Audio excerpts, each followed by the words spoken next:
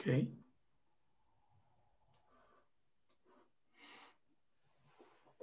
Hello, everyone. I'd like to welcome all of you to the second keynote lecture of the Winter 22 Econometric Society meetings. It's a special pleasure to welcome Dirk Bergemann, who will be giving the lecture, and Jacques Crémer from Toulouse, who will be chairing the session. I've known Jacques and Dirk for a very long time, and it's a special pleasure to welcome two old friends to this meeting. This is a very timely subject which Dirk is going to speak, and Jacques has been very deeply involved with many of the questions surrounding industrial organization and policy and regulation at the European level. So I hand over the floor to Jacques, and please. Thank you very much, Sanjeev. Last week, I had a little email exchange with Sanjeev. I asked him, how long do you want my introduction to be? I was thinking very short. To which Sanjeev was replied, I'm happy to defer to you on the length of the introduction, but I'm sure Dirk would enjoy you saying nice things about him. So I will make a compromise. I won't make it very short. It won't be too long, don't worry. But I will not spend my time saying nice things about Dirk. Yes, you know, he's a great economist. He's published lots of papers in great journals, but he's been told that 100 times. He doesn't need 101st time. Rather, what I'd like to do is spend 2 or 3 minutes telling you why I think that this lecture is really appropriate for a meeting focused on younger researchers. I think that what Dirk and his colleagues on the project that he's going to present are doing is really a model for what theory should be doing at the present time. I mean, as we all know, theory is somewhat in a crisis, economic theory. It's considered by many as irrelevant. You know, at least part of the theoretical researchers have taken refuge in esoteric pursuits where nobody will come and disturb them, where others try to make relevant models which focus on really micro issues. And you know, I think that if theory is in crisis, so is economics, because you know, we can accumulate all the data in the world. If we don't have the intellectual tools to interpret it, we don't understand anything. And what Dirk and his co-authors are doing, and it's in this paper, in the others that they are doing in this big research project they have, is to take on a very big topic, which is how do we exchange data? What are the markets for data? And try to understand the fundamental forces at play when agents exchange data. So this is not trying to be relevant in the sense, oh, here's a situation I can model. It is trying to be relevant in the way great theory is let me show you a model which will provide tools to understand the fundamental forces at play in an important part of the economy. So for all of you, you are doing research in theory, listen to what Dirk is doing and try to imitate him. Now, I must admit, this is easier said than done. But for those of you who do theory, you know, the type of work they're doing is really a model, and enjoy it, listen to it, and learn from it. Dirk, the floor is yours. Yeah, thank you, Jacques, and thank you, Sanjeev, for this very kind words introduction. I take the introduction also as an apology, an excuse to say this is really an area that I think is wide open and is really just beginning to be investigated. So what we are showing you today is really sort of just first steps. And I would encourage you to think about these as big, but also open areas for research and investigation. So with this, let me try to get right into it. The title of the paper is called Economics of Social Data, and is jointly with Alessandro Bonatti from MIT and Tan Gan, who is a graduate student at Yale. what really motivated us is to try to understand the incredible hunger or thirst, if you wish, of the large digital platforms to collect individual user data. So we know about Amazon, Facebook, Google in the US. But in fact, if you look at China, JD, Tencent, Alibaba, so to just name a few, in many ways, you would find, if you were to experience those services, that they are maybe even a few steps ahead in terms of how much individual user data they collect and how rapidly they're progressing in the collection. And with the steadily increasing user base, really what is being collected is massive amounts of data about individual consumers, clearly their preferences, but also their location, their friends, and their political views. So really, often a second by second or minute by minute tracking and tracing of the individual and social activities of individuals. And these individual level data clearly help the companies to provide very valuable digital services to all of us. So if you think about search engines, if you think about personal product recommendation, if you think about informative ratings, all of these things really use the huge amounts of data that they collect to offer us predictions or rating that help us guide, steer, direct our decisions. Okay. But while the data that is being collected is highly individual, highly, targeted, what we want to emphasize today is really that the central aspect, it sounds perhaps a little bit paradoxical, of the individual data is its social dimension. Okay, namely the data that we get or that the digital platform gets for any particular individual user is not just informative about him or her, but it's informative about users similar to them, okay? And that is really the essence of the data collection, because it allows the platforms to not only predict individual behavior, but a lot of behavior by people close by. So we're really talking about social data, even though the collection happened at the individual level. And it's the social dimension of the data that is really driving the value of the digital services. So whenever you think about networks, rankings, it's really pouring together lots of different sources and networks that is underlying the social dimension. Okay? Think about shopping data, for example. An individual purchases to convey information to a third party about the willingness to pay for a given product is, of course, not just saying something about this person, but about all consumers with similar purchase histories.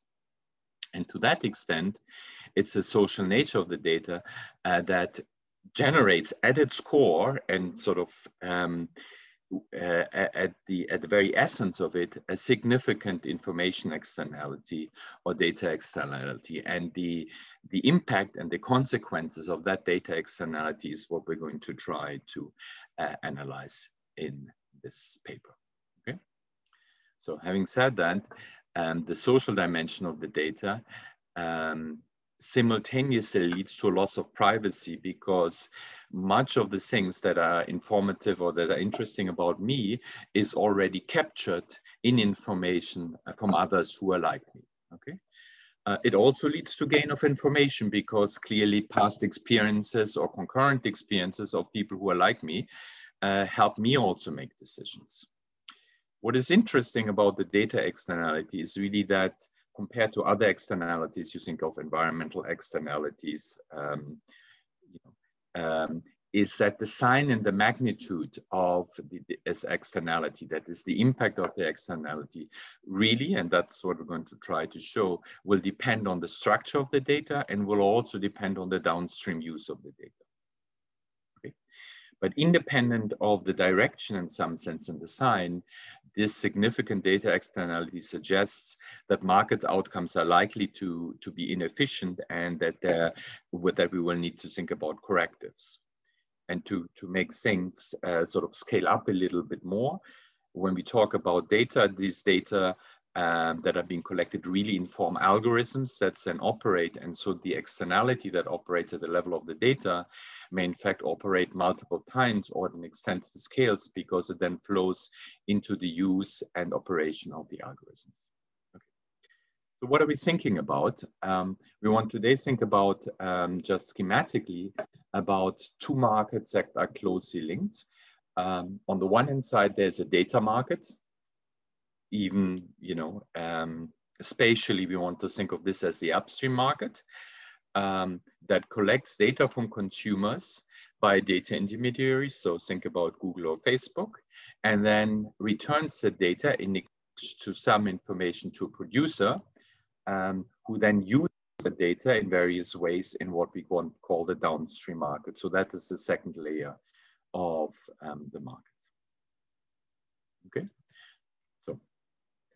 Instantiations of this, examples of this is think about search, right? So every time you enter a search term on a search engine such as Google, you providing Google with information, in turn get a service, okay, that is then being monetized by the advertisers to show you sponsored search links, and then these sponsored search links presumably lead to some interaction and downstream within the product. Another example that shows that, of course, a simple triangle can be expanded, and it will typically be of a more complicated form. So if you think about Facebook, a lot of the interaction happens on Facebook, but it also happens on further apps that have access to Facebook and that are being hosted on Facebook. And so then the data actually flows through an entire supply chain. Again, there's an upstream market, the data market, and there's a downstream market, the product market, that closely interact.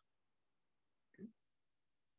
The three central questions that we want to pursue today is that given that the consumer data is acquired, aggregated, and sold, we want to think how the social dimension of the data impact the terms of trade between consumers, the data, these are the producers, the advertisers, and the large digital platforms.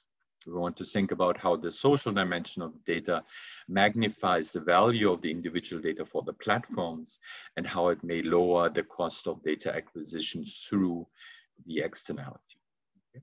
And finally, we want to think about how market power by the digital platforms changes the level of aggregation and the precision of information that the data intermediaries may provide about individual consumers.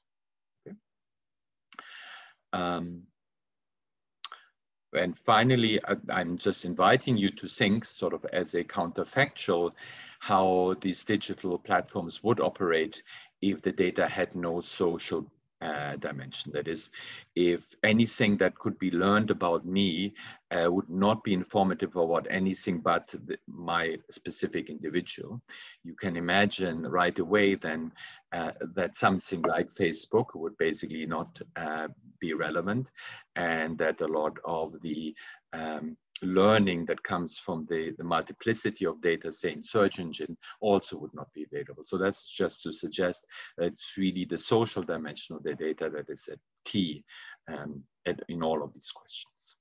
Okay.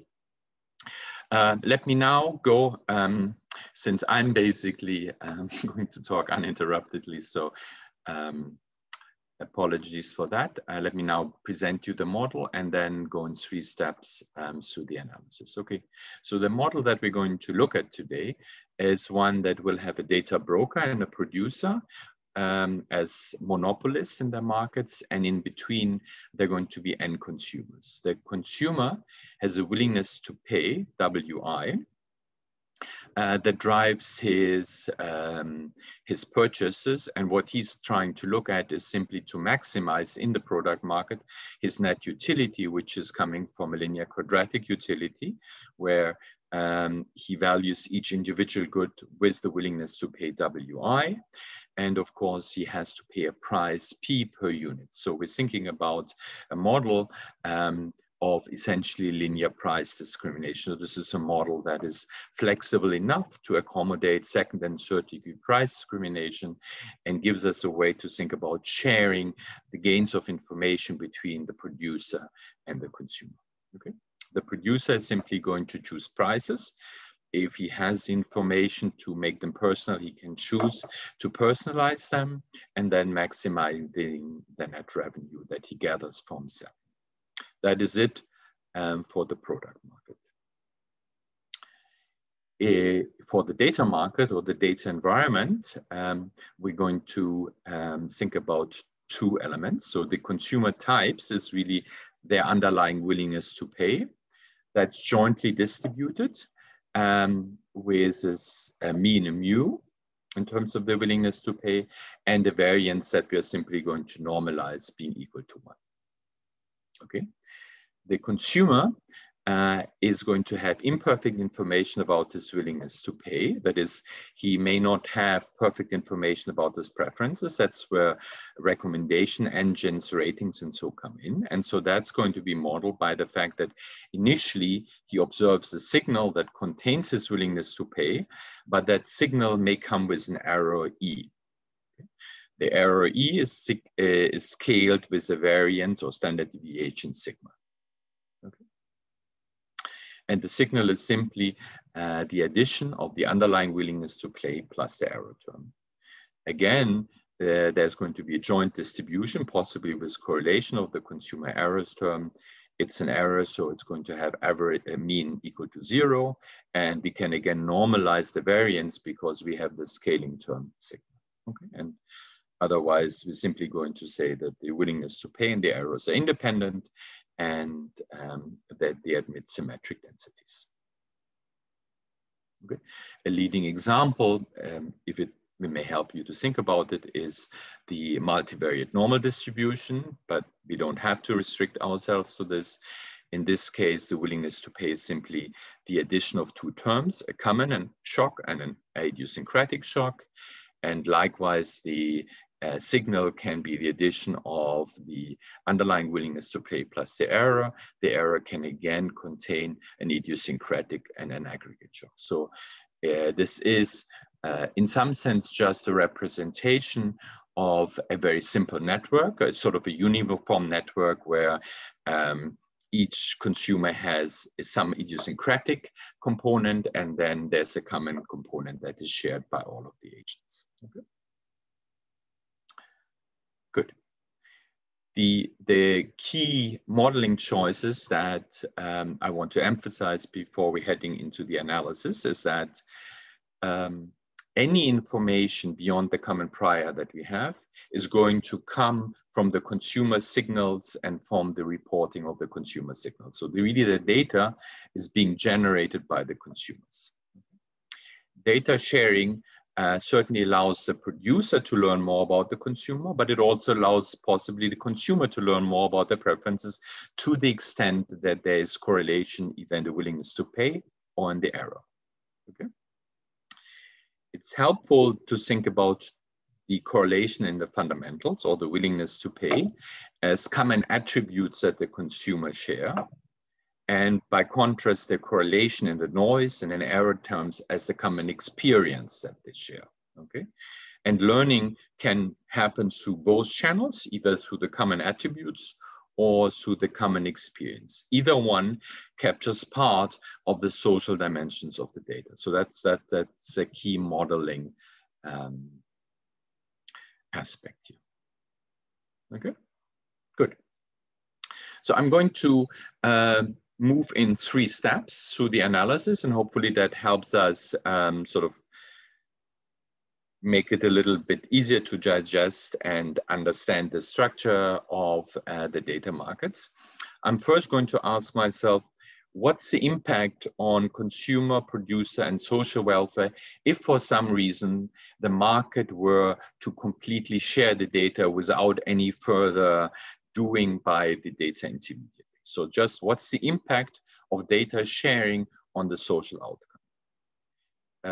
once we understand that, then we can ask ourselves, will there be scope for data sharing in an equilibrium? That is there going to be a profitable data sharing happening in equilibrium that's going to be facilitated by the data intermediary? And in this second step, we're just going to look at complete data sharing. And in a third step, we're thinking about optimal data sharing, where we're going to say the intermediary can actually structure the data in a way that allows him to maximize the profit. So that's when we're going to think about things like introducing logs, things like anonymization, and we're basically moving to questions of optimal information design. Okay. So let's start with asking what's the impact of data in this market? And we're simply going to hypothesize that the individual data, that is the signals of all the individuals, is shared completely in the market, that is in particular available to the producer when he has to set the price. Okay.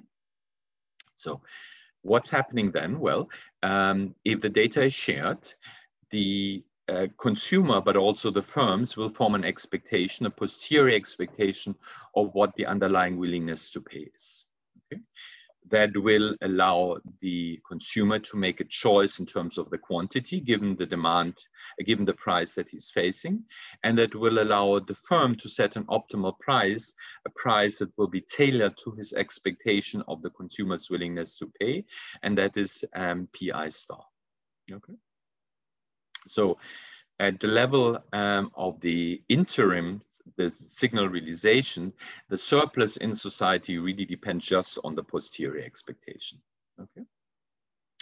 When we then write the ex ante payoffs, that is, we're going to say what are the gains from information for a particular information structure S, so that can be complete data sharing, but later on we'll generalize it. We can simply compute what the expected values are. And here's where we can use the linear quadratic structure in the preferences of the consumers as well as the firms to basically compute linear strategies that are going to be linear independent of the information structure, whether it's normal or any arbitrary information structure. The linearity is going to simply depend just on the posterior expectation.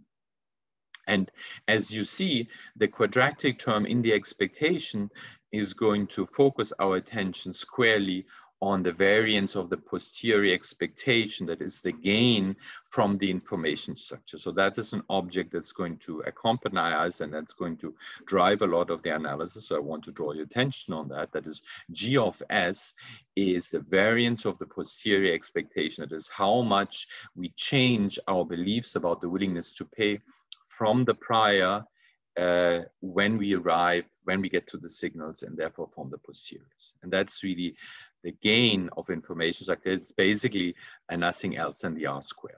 Okay, that is how much in terms of the variation of the willingness to pay can be explained through the signals that we receive, through the data that we get from the consumers. Okay.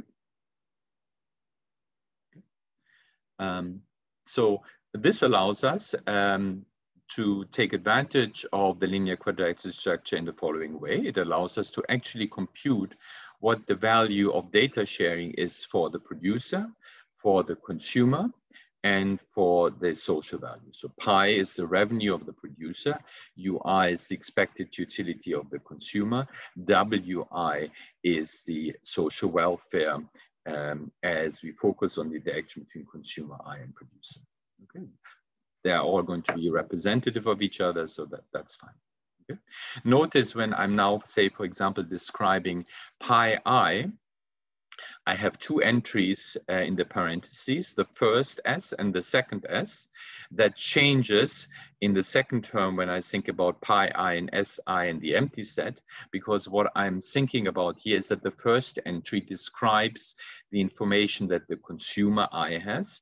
The second entry is the information that the firm has. Okay. So if we have complete data sharing, they have the same access to the signal. So it's S on the left and S on the right. On the other hand, if we were not to share the data, then The consumer would, of course, know his own signal, but the firm would not have received any information over and above the common prior. And so the value of data sharing for the producer is just the difference, which is in fact just a scaled version of the variance of the posterior expectation. Okay. So what you also notice is that when I'm describing this here, now I'm using the structure of the product market to identify what the gains or the benefits from data sharing are. But of course, I could pursue this analysis with another downstream market, keeping the data structure and the upstream market as fixed. So in that sense, this model is in fact amenable to variations where we either change the data market or the product market separately, depending on what we think is the right description of the underlying interaction. Okay? And when you go through these three different values for producer, for consumer, and for the consumer, what you see is that the gain from information is either defined with respect to the entire signal or is defined with respect to just the signal that agent SI is receiving. So that's simply reflecting the increase in information that happens when we have not just access to the individual information, but also to the information from everybody else. Okay. Some first implication at this point, okay. Consumer and social welfare increase with the information gains by the consumer. That is, the more information the consumer has to begin with, the better it is for him. But they decrease with the gains that the firm has, because in this linear quadratic setting, price discrimination actually reduces social welfare. Okay. If the consumer at the one extreme were to know their types perfectly, so there's zero error term, then of course data sharing is socially harmful, because the only thing that it does do is enable the firm to price discriminate. It doesn't help the individual consumer to make better decisions. Okay. On the other hand, if the individual consumers are uninformed, that means if their variance is positive, but the complete data is providing more information, then data sharing can benefit consumers and can lead to an increase in social welfare as well. Okay. So here are the two polar opposites that we want to think about, or we'll come back in the analysis. One is what I referred to earlier on as a common attribute. So when the signal is reflecting the information that comes from a common willingness to pay, but the errors are independent. Okay. In the second polar case, we have independent types, so their preferences are completely idiosyncratic, but there's a common error term. In that case, we have a common experience. Okay. These are sort of the two extreme cases of the social dimension of the data. In one, we're trying to filter out the idiosyncratic errors to get at the common attribute. In the other, we're going to try to filter out the common error to get at the individual experience. In the real world, we face a combination of the two, but it nonetheless helps us to think about these two extremes. Okay. Good.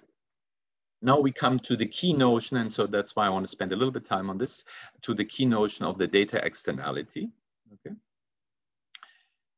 What's the utility for the consumers when the others share their signals, but he prefers not to share their signal?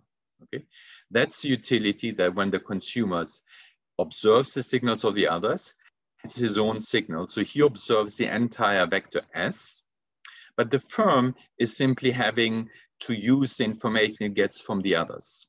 Okay, so when we look then on the right, where we form the expectation, we see that the quantity decision that the consumer is making benefits from the entire vector S, whereas the pricing decision that the firm is making is only using the information that he gets about consumer I that he can infer from all of the other signals. So that's important, okay?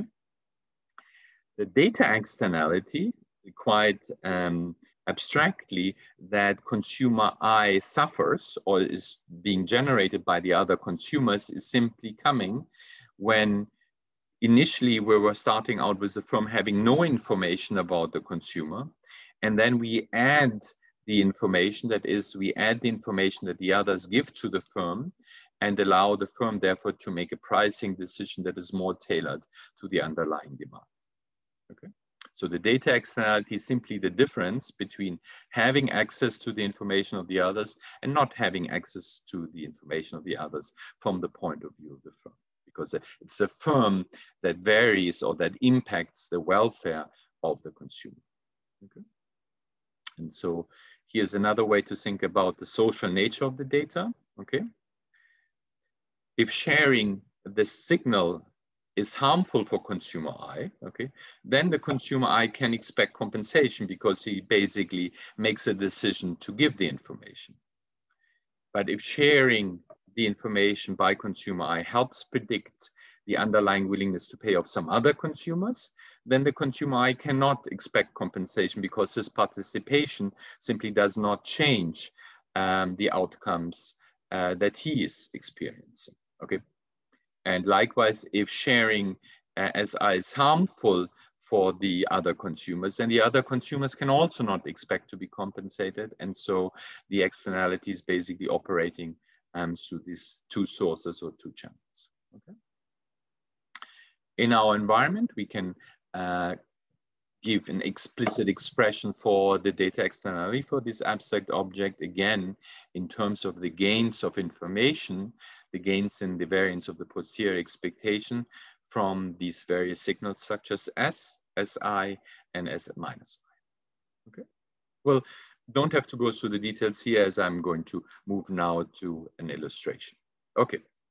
So that is the impact that data is having on the producer and the consumer, so on the producer market, on the downstream market. We have not yet talked about the upstream market. We have not yet talked about the data market. And so let's do that now. And let's think about whether and under what condition we might see profitable data sharing to emerge in the data market. So we're moving now from the lower end of the market, from the downstream market to the upstream market, and we think, what are the conditions under which we may see data sharing arise?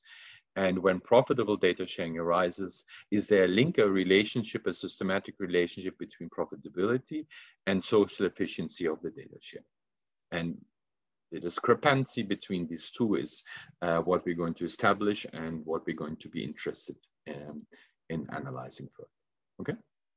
So just briefly, because really the time is otherwise running away, we're going to think about a data market as basically a bilateral contracting between the consumer and the data platform, by which we simply contract individually between consumer and the platform to allow for an inflow of data into the platform and a compensation for that data to the consumer. Okay. Likewise, there's going to be a bilateral contract between the producer that's getting data and the intermediary that's procuring data. And again, there's going to be a fee that is going to be charged to the producer now to have access to the data. So we are modeling the data market here as an exchange between data and money in either direction. The early examples of Google and Facebook clearly suggest that not all markets are operating that way. So for example, the market between consumers and the digital platform often is not involved in the change between money and data, but between service and data. Here we're simply going to choose one uniform scale dimension in which we value the data, but clearly what matters is more the efficiency of the trade, not so much the currency in which this trade is supported. Okay. The timing is the data broker offers an ex ante payment to the consumers for the data. So think about this as basically the general user agreement that you sign when you use on Facebook, and afterwards you simply, the data flows. The same thing happens between the data broker and the merchant. And then when the data becomes available, it flows through the system. Okay. Finally, the data informs decision in the downstream market by the merchant charging a price and by the consumer buying a particular quantity. Okay? In order for data sharing to arise, it must be the case that the consumers as well as the producers have an incentive to participate in the exchange and the trade. And so that gives us two participation constraints, one for the producer, which says that the payment that he's making can't be larger than the gains that he gets from the information. And likewise, the compensation that the consumer is getting must at least be large enough to offset the possible negative externality that he suffers. Okay. Okay, so these are just the participation constraint, and I want to emphasize here that we're going to look at ex-ante participation constraint. That is, we're not going to price each individual data piece digit separately, but we're simply signing ex-ante user agreements and then the data flows. So we won't see incentive constraints, but we see participation constraints. Okay? Let's dig a little bit deeper and try to understand. These are the participation constraints. They will be satisfied as equality. So we can simply going to set them equal to the relative terms.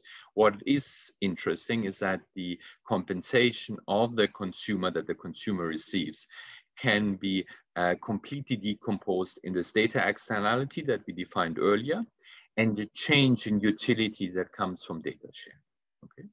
And likewise, we can describe, and that's the final line on this slide, we can describe the revenue of the firm as simply the sum, or the difference rather, between the change in social value minus the data externality. Okay. This last piece is significant because it tells us that the revenue, the revenue of the intermediary is to some extent reflecting the change in social welfare. Okay, if it were to only reflect this, we basically had established right away that data trade would arise at the efficient level. But what we see is that the revenue has a second term, namely that we deduct the data externality.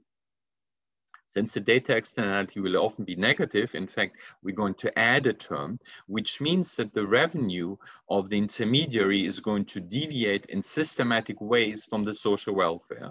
And that is the first time that we now in formula see the fact that data trade, the equilibrium data trade, the revenue maximizing data trade, and the efficient data trade will typically diverge and will diverge in a systematic manner. And the formula that I'm displaying to here, the last line, is basically just underlying that or giving you the representation of that divergence, and it's captured entirely in the data externality. Okay. So the first result that we have is that complete data intermediation is profitable if and only if, okay, we have an inequality that basically says that the value of information that I'm getting from all the others about agent I, okay, is at least 3 times as large as the additional information that I were to get if I not only had access to the others' information, but also to the information by the agent. So what that means is that as soon as that the social data is sufficiently large, okay, the impact of the social data is sufficiently large, I will see profitable data trade, okay? Notice that that condition is different from the condition that we saw earlier on the condition for efficient data trading. And so we can infer immediately that there's a discrepancy between, there's a wedge between efficiency and revenue maximizing and equilibrium trade. Okay. So let's try to pinpoint where the market failures arrive, okay? Again, I'm going to focus on the distinction between common attributes and common experience. So in common attributes, we just have a idiosyncratic error, but a common underlying value. In common experience, we have a common error, but idiosyncratic values. Okay? We can basically identify these two things with the correlation coefficient. So let me, for the example and for the illustration that I'm going to give you now, give it to you in the form of a Gaussian data structure. That is, we're having correlation coefficients for the underlying willingness to pay alpha and for the error term beta. Okay, so we basically now have the entire data captured in terms of these two correlation structures, two correlation coefficients. We can refer to that as a data structure. Where do we see gains from data trade from a social point of view? Okay. That is being displayed in this first illustration. Okay, so let me help you read this diagram. On the x-axis, we have the correlation coefficient in terms of the underlying willingness to pay. And on the y-axis, we have the correlation coefficient in the error. Okay, what you see is that we have socially efficient trade should occur, okay, whenever either the common experience is large, that is alpha is close to 1, so that is the I guess the southeast corner, yeah, is that, no, sorry, is that, yes, the southwest corner, yes, and or the northeast corner, or the northwest corner, so it's southeast and northwest, when the common experience is large, but the preferences are very idiosyncratic. Okay.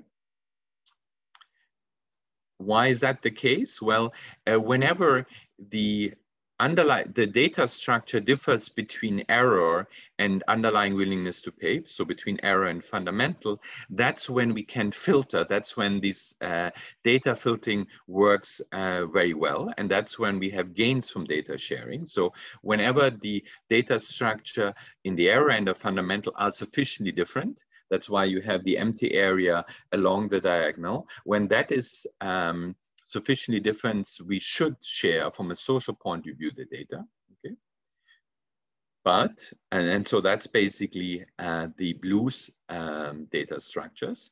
But what we see is that the revenue is going to be positive, only covering when there's a common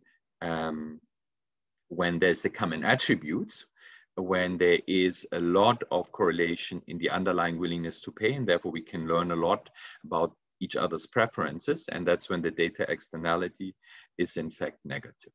Okay, so this second picture that I'm going to introduce here is basically the same as the one before, but it introduces also the data externality. Okay, the orange area shows you when the data externality is positive, okay? But of course, what we're interested in is more the complement to that, the white area when the data externality is negative, and when the revenue of the digital platform is larger than the gains in the social welfare. And when that is the case, we see that basically there's going to be too much data sharing. That's the area that is green but not blue, where the data externality is so large that in fact we're going to be able to have proper data sharing, even though from a social point of view we should not share the data. So this is in essence the picture that you should take home with. Whenever the revenue is positive, the market will support data sharing, but we see that as quite different from what should happen from a socially efficient point of view. I also want to emphasize that what this picture therefore also conveys is that market failure arises for two reasons. Where the area is green but not blue, we see too much data sharing, too much collecting of data. Okay? But that's not the only thing that the model and the analysis suggest. By contrast, there will also be areas when the market will not support data sharing. So that's when R is negative, when the revenue is too small for the intermediate to have the data flow through him. But the socially efficient data actually suggests that we share data. And that's happened when the data externality is positive. The digital platform cannot monetize this positive externality, and we actually see too little data sharing.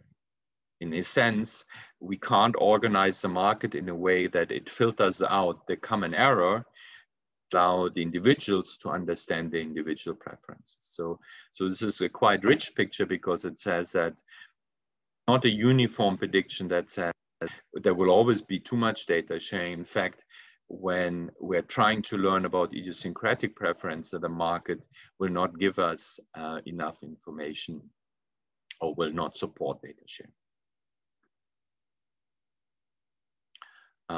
That's the main result. Let me now not just... Dirk, if I can, just you've got a quarter of an hour left.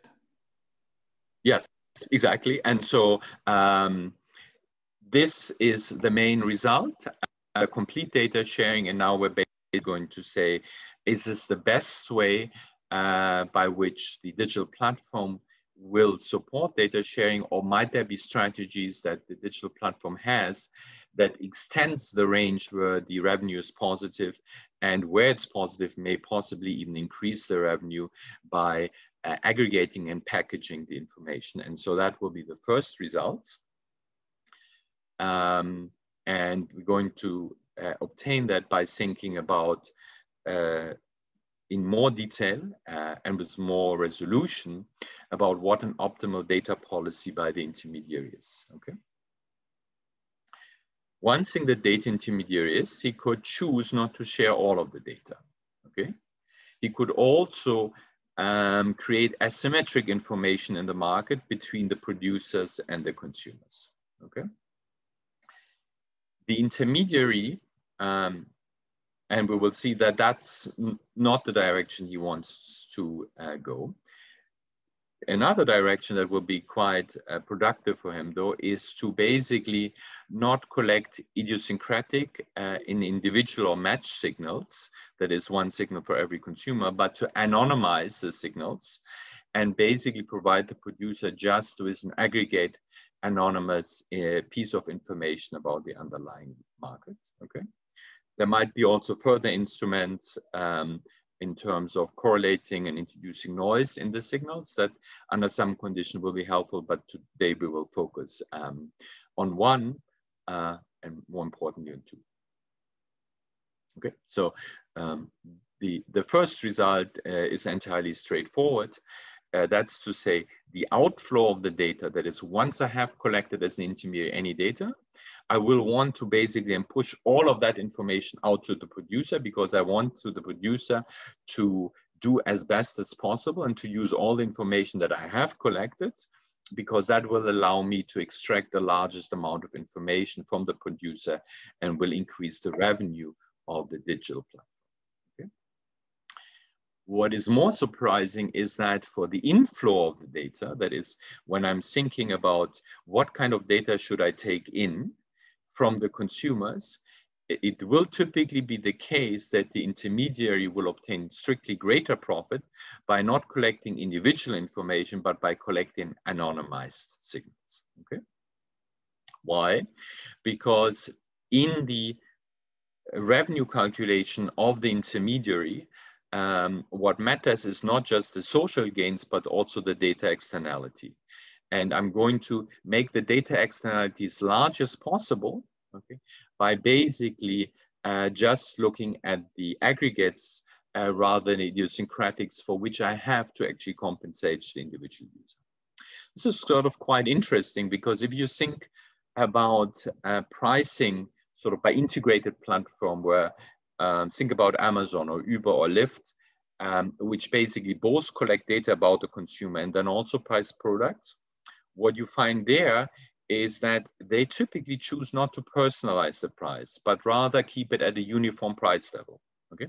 It doesn't mean that they can't respond to aggregate changes in the demand. That is, when traffic in a city is high, they will, of course, increase the price. But what you not see typically at Uber or at Amazon is that they're going to charge you a price that is tailored to your individual purchase history. And so here, the theorem is basically giving you the optimality of this strategy by basically leveraging the data externality, but by lowering the compensation for the data that the digital platform has to incur. Okay. I won't go to the proof, but let me just highlight that in fact, it uses the decomposition of the revenue function in terms of social gains and data externalities quite critically. Okay. Let me just talk about T issues. Think about the digital privacy paradox. So that's the issue that whenever, I guess, people have run experiments or observe in market, that in fact, the compensation that the consumers get for the individual data at the market level is often quite negligible or non-existent. Okay? That insight we can actually formalize quite nicely here. So think about simply the situation when we have more and more consumers, okay? Now notice the optimal data provision is anonymized, okay? That is, I'm not really using an individual consumer to get information about him, but more about the market, okay? If that's the case, as n goes to infinite or becomes very large, the individual consumer's compensation that's necessary to give the consumer the incentive to sell his data is actually going to zero, and the total compensation to all of the consumers converges against a finite number. In fact, if the underlying fundamentals are correlated, that's the second point, the total compensation is even decreasing in a number of consumers I'm collecting data from because the data externalities become larger. By contrast, the intermediary's revenue and the profit grows linearly in n. So that basically means that the profit is basically increasing in scale for the intermediary. Scale is profitable. It's sort of, there's a convexity argument behind it, and the compensation decreases to zero. So this gives you one rationalization of the digital privacy paradox, namely that consumers don't get any data. The anonymization result is a strong result. So let me point in the last few minutes to limits of that, okay? Okay, so we started out in a world where the consumers are ex ante homogeneous. A general result is that the data broker collects anonymous data if and only if the information reduces social welfare. Okay, and that's because he wants to avoid the compensation for the individual data that doesn't increase the social welfare. Okay. What does it mean in practice? Well, here are two applications. So think about now not just an environment where we have ex ante homogeneous, but group homogeneous individuals. That is, you know, consumers in the US and consumers in Europe, consumers on the West Coast, consumers on the East Coast look different. Okay, then it will actually be optimal to have tailored pricing at the group level, but not within the group. And that will depend on the size of the group. Now, our illustration here is a little bit silly because, of course, everything at the internet is not 10, but 10 to the power of n or something like that, rather. Okay. So that means we should expect to see some pricing, but not at the level of the individual, but at the level of groups. And the question is just how big are the groups, how big are the segments, okay? Let me give another example where we see a more fine-tuned information policy, which uses some personalization, but also some aggregation. So think about now a richer set of preferences where besides WI, which is basically an element of horizontal differentiation, we also have an element of horizontal differentiation. So that's the preferred location, preferred variety, preferred specificity of each consumer. Okay. In that sense, now we basically want to have personalized match data on the horizontal component because we're trying to match the product to the consumer preference. That will allow us to provide a higher value product, but we will abstain from collecting individualized information, individualized pricing at the level of the willingness to pay. So that gives you sort of a richer picture of what pricing policies, say at Amazon or at Uber might look. Okay. Okay. And with this, I'm basically coming to the end of that. So let me maybe reflect just a little bit about the initial words of Jacques. We haven't coordinated that, but it's useful. So, you know, on a theoretical level, I think we have some interesting results that allow us to shed some practice on the sources of revenue and the sources that drive the data collection of the digital platforms. Okay. The calculus will inform the digital platforms in terms of what kind of information they make available and how the information will turn out to be used in instruments such as prices or product recommendations. And those responses can be quite different and reflect the gains from trade that can happen on the product market. Okay. But what we also saw is that the social dimension of the data that really is the engine for collecting the information is also the engine for the externality. And so we typically should therefore expect that we're very far from a socially efficient allocation of the data. Okay. Actually, that also leads me to establish sort of a few further implications, right? So in our model, we actually explicitly gave property rights of the data to the consumers because consumers could agree or abstain from data sharing. And what we saw that just an explicit assignment of the property rights in the presence of the externalities is clearly not sufficient to establish efficient data markets. Okay, we focus today on the economic harm that consumers accrue because they don't earn their full social value of the input, right? So that was the externality.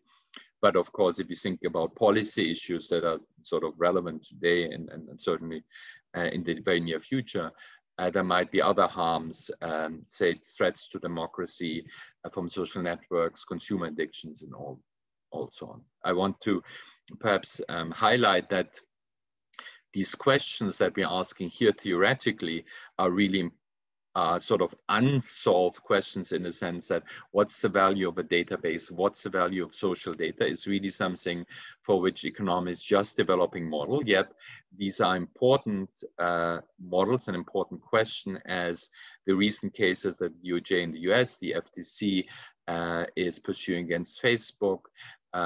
Supposedly the EC is supposed to make some new laws, proposals for new laws, so the Digital Service Act, Digital Markets Act, public today. In fact, just today, the FTC announced a very wide-ranging privacy probes in all of the social networks to think about what's the practice by which they share social data. So that's directly to what we are talking about here. These are all issues for which, as economists, we provide a lens that then helps policymakers to think about this and provide first principles. And so clearly we hope to contribute to that discussion a little bit with this paper. Okay. And I would like to end here. Well, thank you very much, Dirk. This was as great as I hoped it would be. So very useful. And there's a huge amount of other work to be done. So yes. People who are listening, I mean, for instance, there is no competition between platforms here, and you could add this and so on. So please, all of you who are listening, join us in keep on working on those topics. That's really needed. Sanjeev, you want to say a word?